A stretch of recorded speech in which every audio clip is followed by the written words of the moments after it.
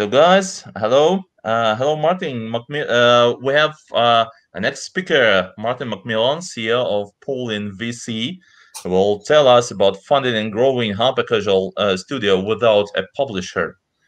Please, Martin, welcome on stage. Great, thank you very much. Very nice to be here, Alexander. So my name is Martin Macmillan. I'm the CEO of Pollen VC, based in London. I will just give you a little bit about who we are and what we do and where we kind of fit in the ecosystem to start off, and then we'll get into the topic of discussion is how to fund and scale a hyper-casual studio without necessarily going with a publisher. So a little bit about our company. We provide finance. We provide credit facilities to developers, which enables them to grow their business in a more efficient way. So basically, we lend money against what we call receivables, revenues, ad impressions that you've generated but not been paid for. So we basically bridge the funding delay and provide these super flexible credit facilities to allow you to scale very fast using paid UA.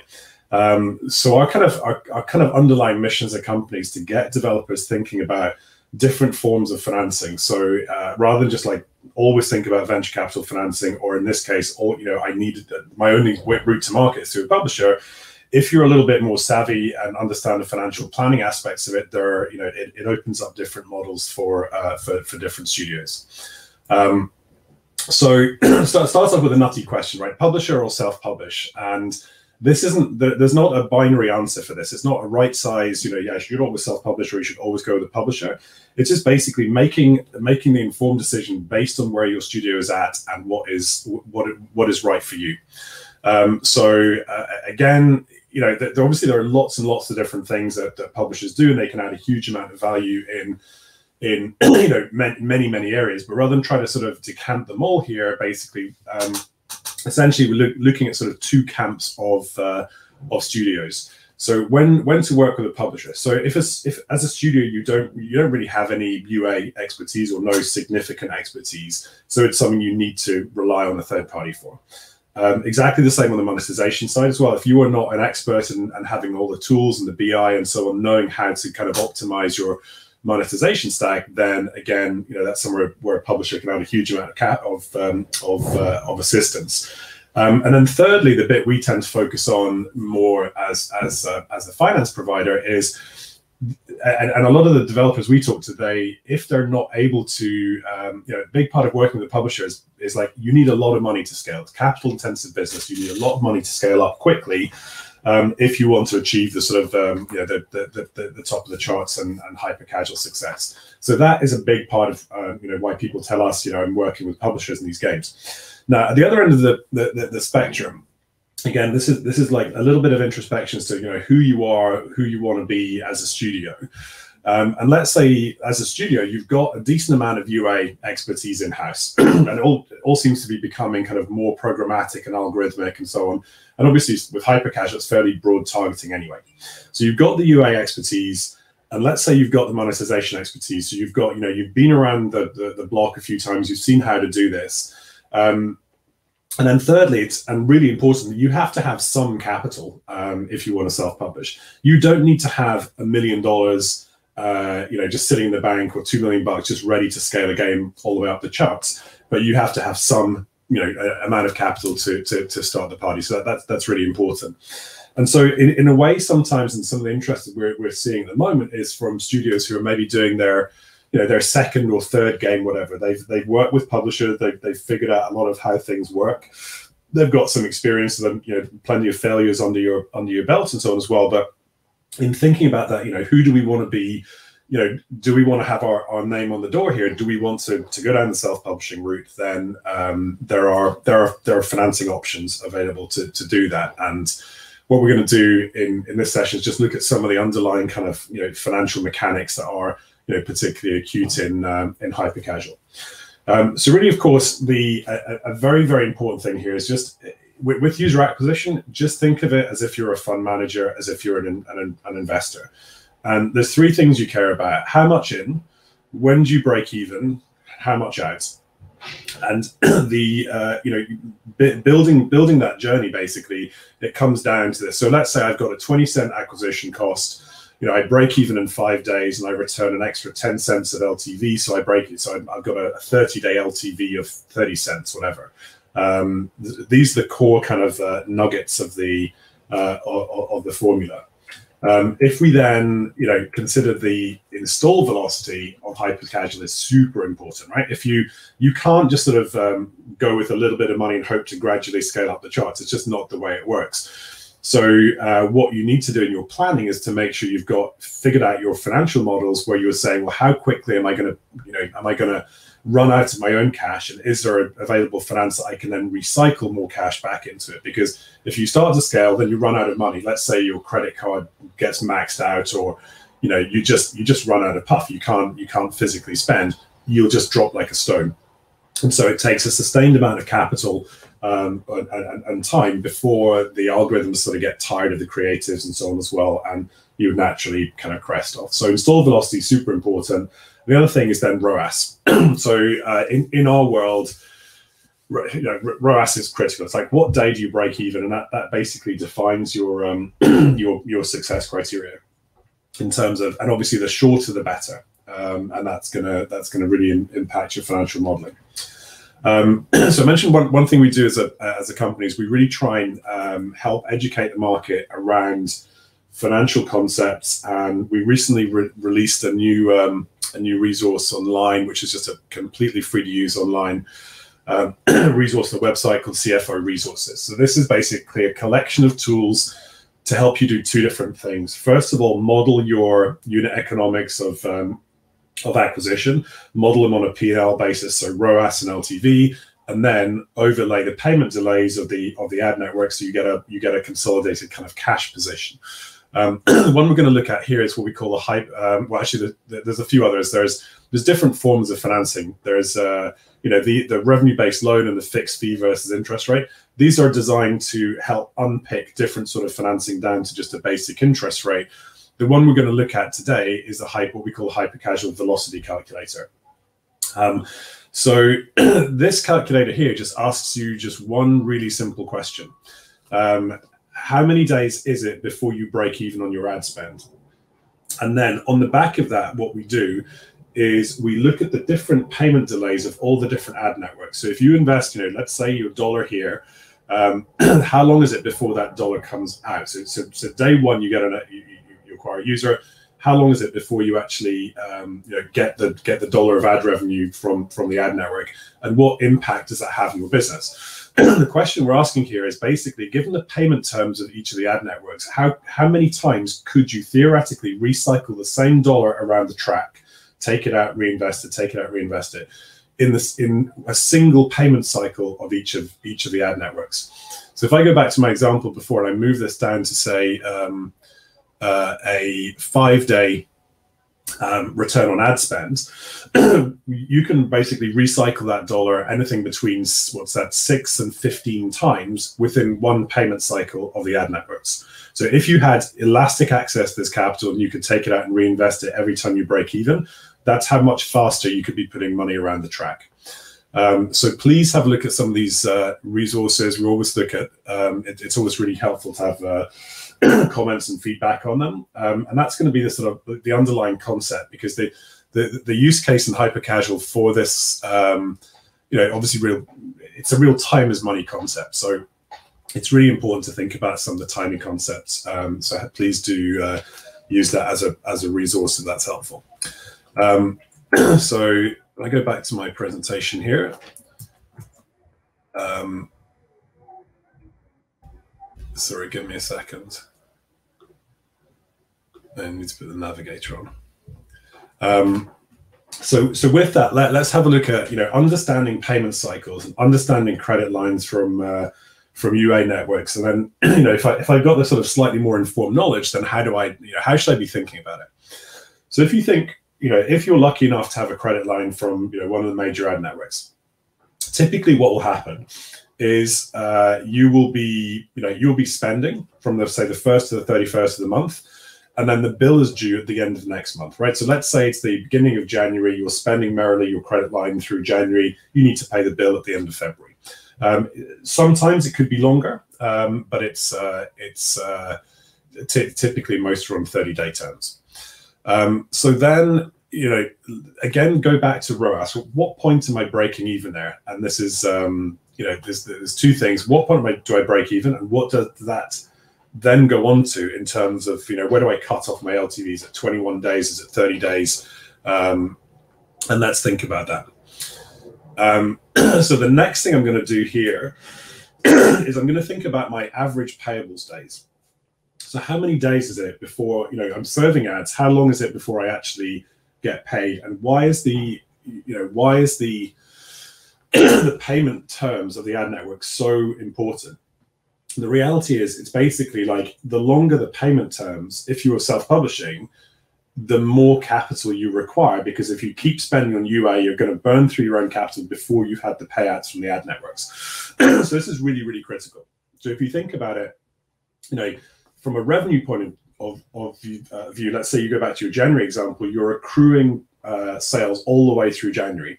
And the way to look at it is, what you want to calculate is your average payables days. So it's the average number of days between an impression served and the cash comes in.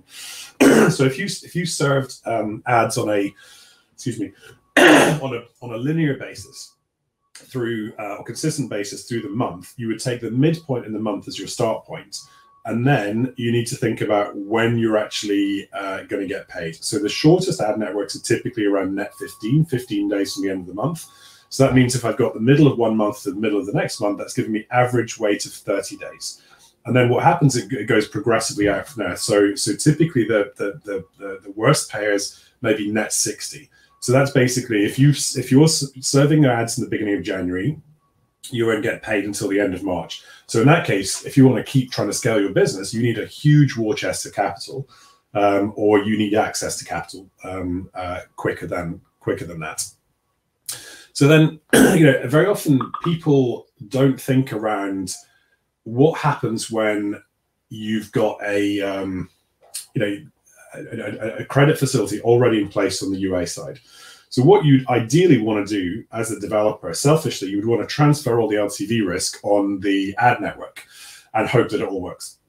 In reality, the ad networks will give you credit, but they're not in the business of really taking LTV risk on you. So you get this kind of toing and froing. So let's look at a theoretical example here of, you know, I'm spending from, you know, day 1 to day 30 in my credit facility, but it's then capped out. So I'm looking at my P&L in terms of, you know, on a daily basis, how much money am I actually earning on a daily basis, and then when do I need to pay the bill? So this is all looking good on a P&L basis, and by P&L I'm talking about the day, you know, you're recording these things on a daily basis.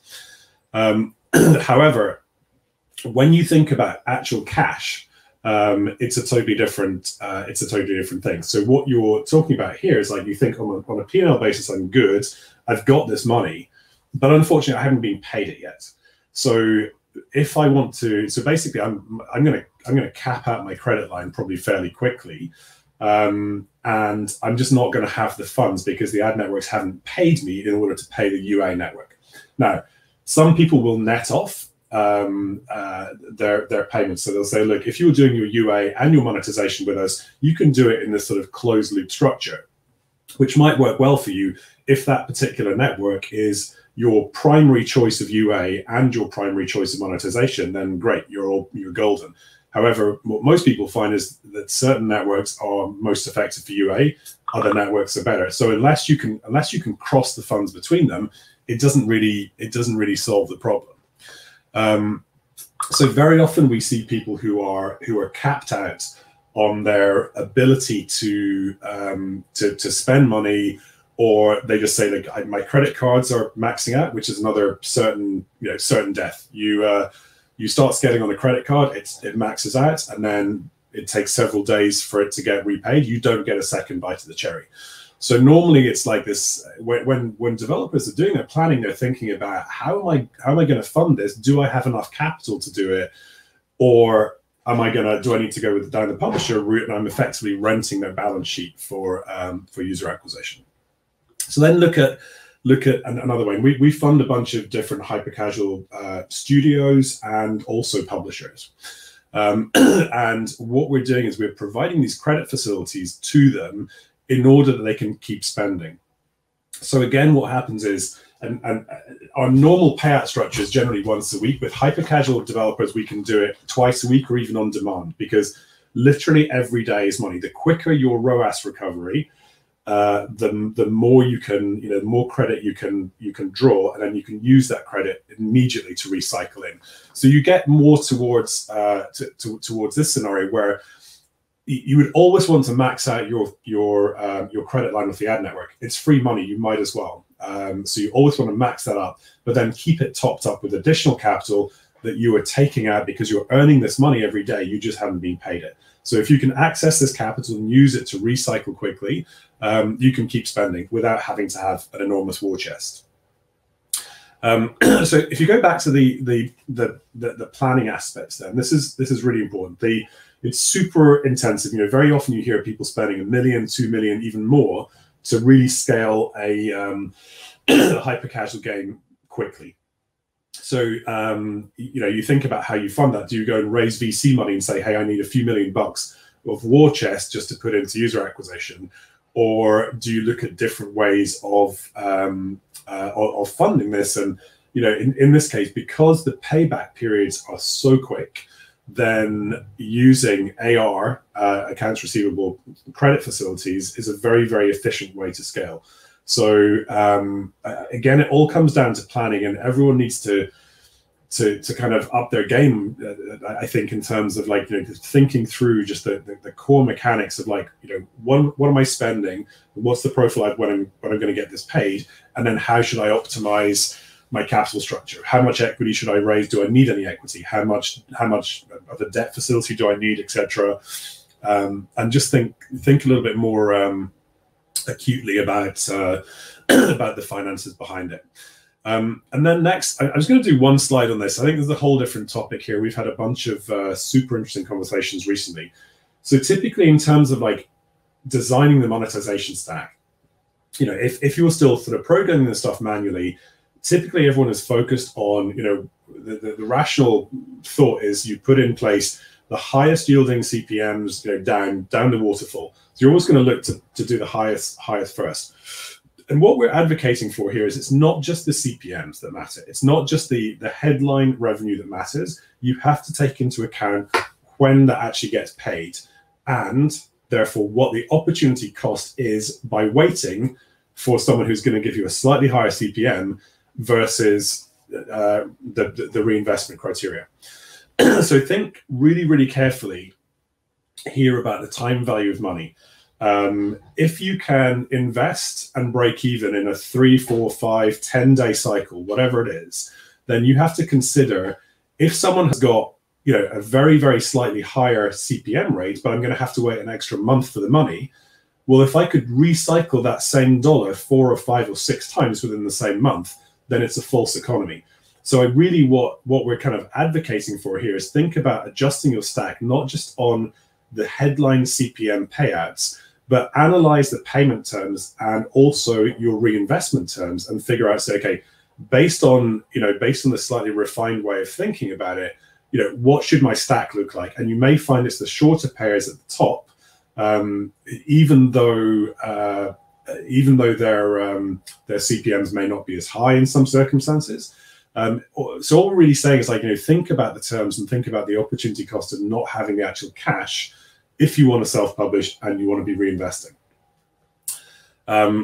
So that's on just some thoughts on the waterfall. And really, and again, obviously we have a fairly sort of binary view of the world and very, very focused on UA.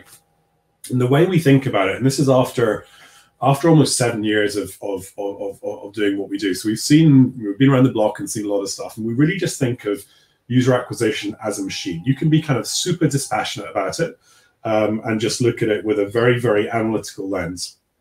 And really what we're asking is 3 questions. Do I have a machine? And what I mean by that is, can you put 20 cents in and make 25 or 30 cents or 24 cents, whatever it is? Do I have something that I can put money into UA and I can fairly confidently earn a return?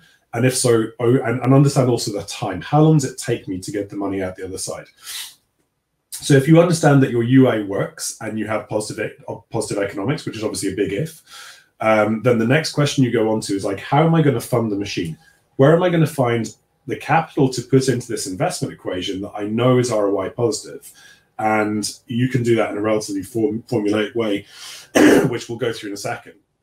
And then the next one is like, when is my machine running at full capacity? So if something is working, it's not going to go on forever. There are going to be market forces, demand, supply forces that are going to tell you when you just physically can't spend any more or can't spend any more profitably. So we're going to look at this in a little bit more detail and introduce this idea of what we call the capital stack. So let's say you you know that UA is profitable, and so you know the well is open for drinking, and you've got to figure out where am I going to get the capital from to put into this equation. And you start off basically by your cheapest cost of capital, and then you work down various different options, more expensive, until it doesn't make sense anymore, and you stop spending. So at the very top, if one of the ad networks is going to give you a credit line, it's effectively an LTV risk transfer from you onto them. You should absolutely take it. So max that out and keep it maxed out. It's free money. The next is like, how much cash have I got in the bank? So maybe you've had a successful hyper casual title or something. You have a bunch of free cash flow in the bank and you want to use that next. People have, we see this less, people using credit cards to fund UA, because what happens is if you've got a new game, a new studio, and you start to scale really quickly, then either your bank or the ad network's bank, whatever, is very, very likely to throttle that spend and stop you spending huge amounts of money. Your credit cards are going to get maxed out, and even if not, then unless you've got like $1 million limit in your credit card to blow you right up the charts in a month, it's going to be hard. So, but it's just worth calling out there. The next one down the stack is credit facilities. So it's people like us that will lend you money against the ad impressions that you've clocked up but not been paid for.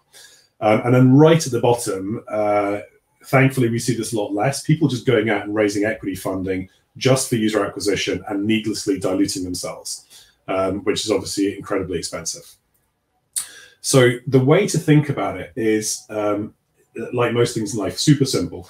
Look over and typically we look at it on a 30-day basis. So if you go back to our example of 20-cent install cost, day 5 break even, and then 30 cents after 30 days in terms of LTV. Break everything down to the sort of like monthly return on investment on ad spend. So if you put 20 cents in and you get 30 cents out after a month, you're making a 50% return on investment. Now, if you don't have the capital to put in, so you have to go and borrow the dollar to put in the first, or the 20 cents to put in the first place, and you have to pay interest on that. What does the interest cost you for a month? So let's say, and keeping the number simple here, it's actually a little bit less than this, but let's say it costs you 2% to borrow the 20 cents for a month. Your profit is 48%. So you're making a 50%, it costs you 2% to finance it over the same period. Your profit's still 48%. And the most successful hyper-casual developers who are self-publishing are super focused on the profit metric. And then lastly, when is your machine at capacity? And this is really just down to demand economics, right? So you've got, as sure as death and taxes, acquisition costs will rise over time. And this can obviously happen very quickly in hyper-casual. LTVs will fall as you scale. You go after concentric circles of less relevant audiences over time. So naturally, they're going to spend less, or in this case, watch less ads. And what you need to do is to try and model what the shape of the curves are. Now, it's a very difficult thing to do because there are a million factors on a daily basis kind of thrown into this. But basically, what you're trying to do is to figure out the shape of both of those curves, which are chopping around, and at what point does it stop making sense to invest. So the key thing here is go back, and as every good hyper-casual publisher does, and any hyper-casual developer seeking to self-publish, obviously all about numbers. Every single day, every hour of every day, you need to be keeping tracking so that you are not knowingly spending money on something that is not gonna return. And then I just wanted to do one final thought. And this, again, is just like empirical evidence of working with tons and tons of different studios. Small studios, basically, you have the founders building games, doing UA, doing everything. But as companies get bigger, they separate off into different departments. And one of the biggest disconnects we've spotted in just funding, 100 and something developers over the last few years is often the disconnect between the finance teams and UA teams. So it's like the finance guys don't understand the real gritty metrics of UA, and the UA guys don't understand the finance team. So the worst thing you can do is to say, I have a budget of this much, and the UA manager goes to spend it, and that's their kind of their measurement. They want as many high-paying users as possible. Just think of it back to the machine concept, and it really should be the finance team and the UA team just working in complete synergy to figure out this machine. Have we got the machine? And if so, how are we together going to fund it? And so we can squeeze every cent of profit out of the opportunity. So that was it in terms of my slides. Hopefully that was helpful and gives you guys a new perspective, and someone who's thinking about self-publishing as opposed to going with a publisher. And as I say, it's not a one size fits all. There are many great publishers out there, and a lot of developers need the expertise and capital and everything else that they bring. And then there is this sort of emerging breed of people, certainly we're seeing empirically, that are looking to self-publish in the hyper casual, hybrid casual type of space, who we are financing and helping to grow in an efficient way. So it's really just down to what sort of company, who you are, what you want to be, and then just make informed choices about structuring and financing the business and becoming the studio you want to become. So I think, Alexander, we might have just a couple of minutes of questions. I don't know if any questions have come in on the chat there. Thank you, Martin. Your speech was absolutely awesome, and I believe is pretty unusual. Speaking about planning funds and working with money is not something many people teach to do in game development industry. So I really appreciate the knowledge you have brought to us. I have the first question. I'll use my position as a moderator to ask you the first question. Actually, who's your target audience? Who's your ideal partner? Your product is targeted for. Which studio should definitely get in contact with you? So on one hand, we want to be like super accessible for everyone, right? That's why we have these CFO resources and tools and so on there. So our big thing really, we want to help educate. We want to provide free tools, free resources for people to figure some of the stuff out, model things out, whatever. And if someone then is like looking to meets those criteria of they've got the skills that they can do UA and monetization, and all they're really looking for is basically capital to scale, and that was influencing the decision to go with a publisher or not, then we can be a good fit, because it's just a case of how quickly can you take the money out and recycle back into user acquisition. So it's definitely not for everyone. There's a certain sort of subsection there, but that's our sort of that's who we can be a good financing partner for. Thank you so much. And what if the studio already has a publisher? How to combine? Is it possible to work with you? And if yes, how to combine it with the work with publisher? Not really, because the publisher is really controlling all the cash flows. So you're using the publisher's using their own credit facilities, using their own balance sheet, etc., and the developers will get a payout, a revenue share payout from that. So it's not. I mean, it's not really possible to combine the two. What is possible, and what we've seen, is people who've worked with publishers for previous titles, and now they're considering, hey, I've got a new one coming to market. How am I going to do this? So the studios, and the publisher relationship may be great on previous games, and they decide they want to dip their toe in the water and self-publish their next title or whatever it may be. That would be, that's a good fit for us, because then some games are published with a publisher, some games are self-published, and again, it just comes down to kind of the aspirations for the studio that you want to be, and how you want to how you want to run your business. Great, thank you. One more question with from our listeners: how publishers can decide the game is not more profitable? How publishers can decide if the game's not more profitable? Yeah. Not sure I quite understand, but look, what a good publisher is going to do is always be super focused on these metrics, and should always be investing if the game is profitable, right? If the game's not profitable, then obviously the publisher can add a ton of value in terms of helping tweak monetization strategies, game loops, and all the rest of this. And one of the huge value adds that they provide is they've just been there and seen it and done it a lot of times, and they know what works. So that the thing to focus on, if the UA is not working, you can always go back and make the product better and so on. But it's a question of, do you have time to do that? The half-life of hyper casual development is so quick. You don't see people who you keep going months after months after month tweaking the same game. So it needs to happen in a very, very fast loop. Thank you so much. This is it. We have not a minute anymore. I really appreciate this important talk. Thank you for your time and for your knowledge shared to the audience. Thanks for tuning in, guys. Thank you. Bye-bye.